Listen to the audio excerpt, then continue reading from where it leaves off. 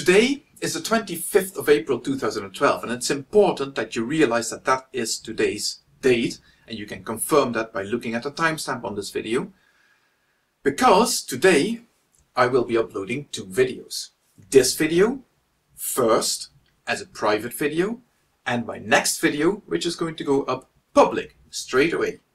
And if everything went to plan, my public video will have attracted the attention of the antinatalist crowd here on YouTube and will have been visited by them, and people will have commented on that video, maybe even made video responses. One can only hope, and I have no idea what's going to happen, so fingers crossed that this will happen.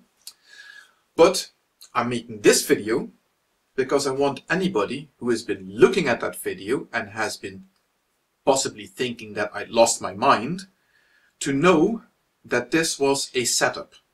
This was deliberately designed to trip up the antinatalists. So what have I done in the other video? What was my plan in the other video?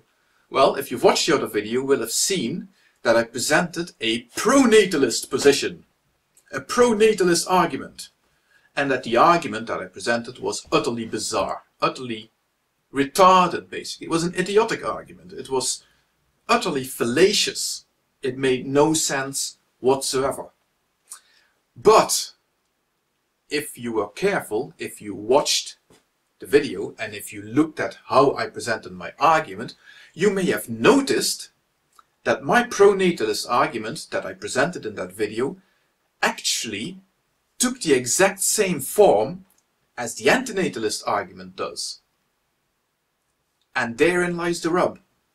You see, I hope, and I am fairly confident, fingers crossed, that this will happen, that the antinatalists will fall over each other in this video, in the other video, trying to debunk my argument.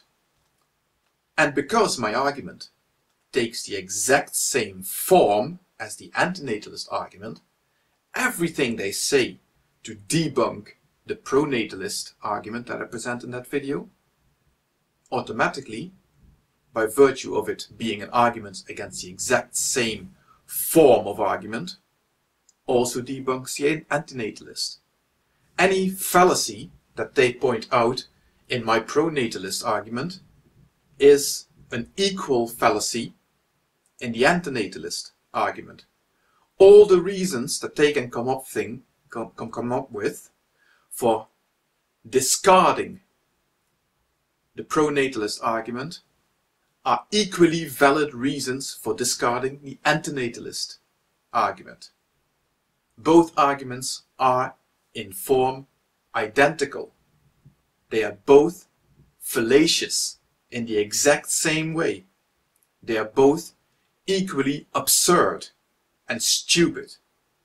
And if you can see why my pronatalist video was absurd and stupid, then you can also see why the antinatalist position is absurd and stupid. And with that, I think we can truly declare this discussion over. Goodbye.